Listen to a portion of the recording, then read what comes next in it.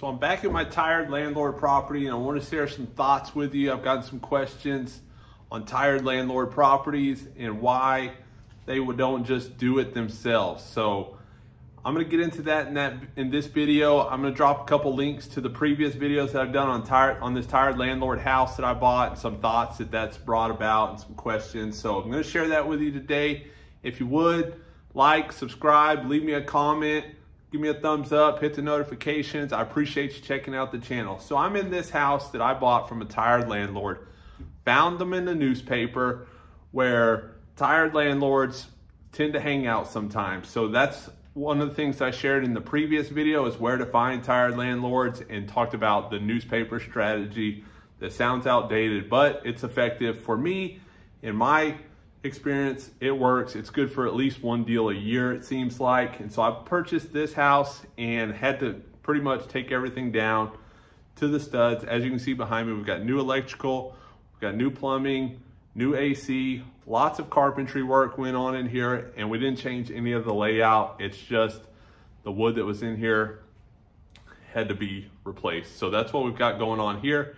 And the question is, well, so I bought this house for, in the 60s, like 62.5, 63,000. I'll probably put 60 into it, and I'll probably sell it for somewhere around 200,000, more or less, is my projections. And some of the questions were, why doesn't a tired landlord just do that themselves? Well, the simple, straightforward answer is they're tired of dealing with that property. And so they've already had a year or 2 years or a decade or 6 months or whatever it is that has just wore them out a lot of times on that particular property or real estate investing as a whole. In this case, he was done with the property. He owed the bank somewhere around $60,000, and he was happy to get out for that.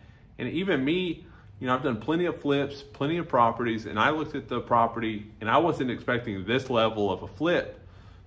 And he's never flipped properties. He did a lot of owner financing on land deals, subdividing properties, and then selling the lots and financing them. This was a rental property for him. He had rental properties. In the past, in the Austin area, he was a landlord, and this was his last house. He was tired and he was ready to get rid of it. He was done with it. He even said to me in the negotiations, I'd be happy to give you the house if I could.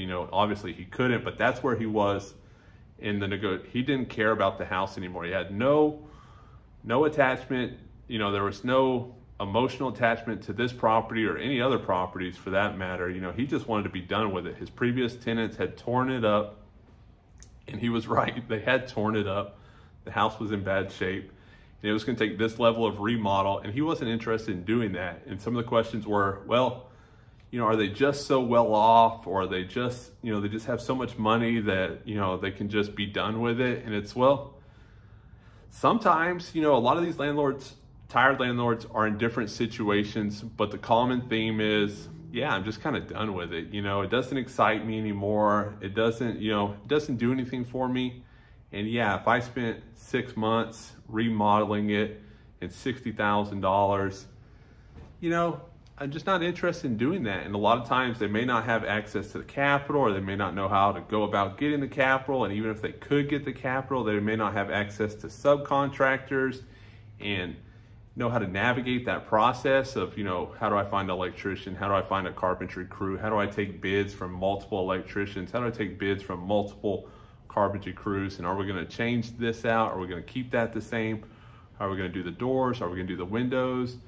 Where do the outlets need to go? What kind of lights do I need to buy? What kind of fixtures? What's the market like in this neighborhood? What's the end buyer going to want to do with this house? Could this be a short-term rental? What does the zoning here allow?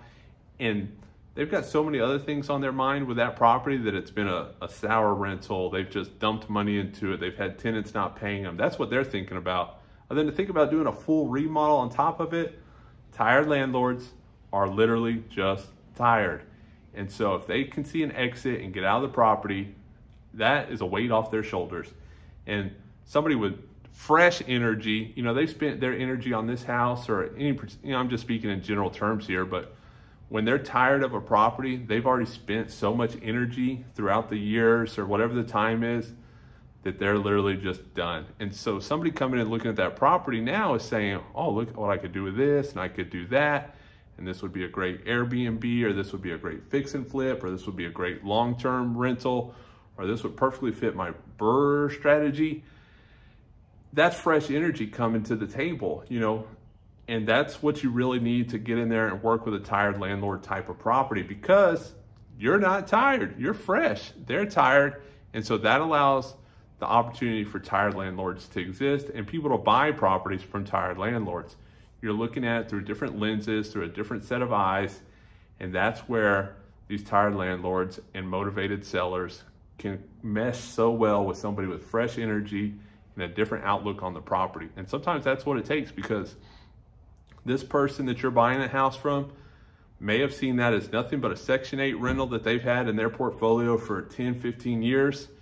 And maybe the neighborhood has changed, but in their mind, it's still the neighborhood that, you know, they initially bought in. Or, you know, areas change, zoning changes. You know, what may have been just a, you know, a downtown area at one time was great for rental properties. Maybe like a great coffee shop and, you know, all that kind of stuff can go in there now. And in their mind, they just don't see it like that, you know. And so it's just a fresh perspective, a different set of ideals, a different use for the property. So that's what makes the tired landlord strategy fresh. And a lot of times you can't see it, or I can't see it, or in general, people can't see it. Like, well, why don't they just do that themselves, right? Why don't they just do that? It's easy. You know, if you're gonna make $50,000 on this property, why couldn't they have just done that and made the 50 themselves?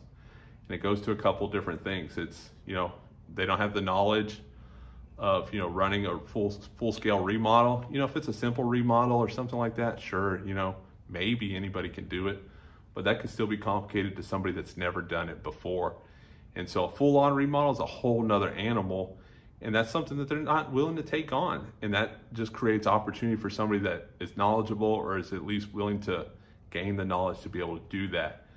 And then the other thing is they just don't want to do it, or they just don't have the fresh vision, or the new vision, or, you know, their vision is one thing and your vision is another. Your vision may be wrong, you know, they could be right. And that'll happen in the end if that's the way it is. You know, if they were right and it's never going to be anything but a rental property, and, you know, you think, oh, I could put 60,000 into it and sell it for a bunch more, and you put 60,000 into it and the deal can't sell and it just sits there. Well, I guess they were right, you know. But coming in with a fresh vision can be all the difference, you know, because they may not see it like that, and that's why they're not willing to put another 50,000 or 20,000 or 40,000 or whatever it's going to take to make that deal work. They just don't see it. And that's why the tired landlord isn't willing to just do it themselves, because they don't want to, or they don't know how. And I hope this video helped a little bit as far as the tired landlord strategy. And I'll keep you updated on this particular project. This has just been my experience with dealing with tired landlords over time. Hope the video was helpful in some way. If not, maybe it was entertaining. Drop me a comment, let me know what you thought. And I appreciate you checking out the channel. I'll see you on the next one. Thank you.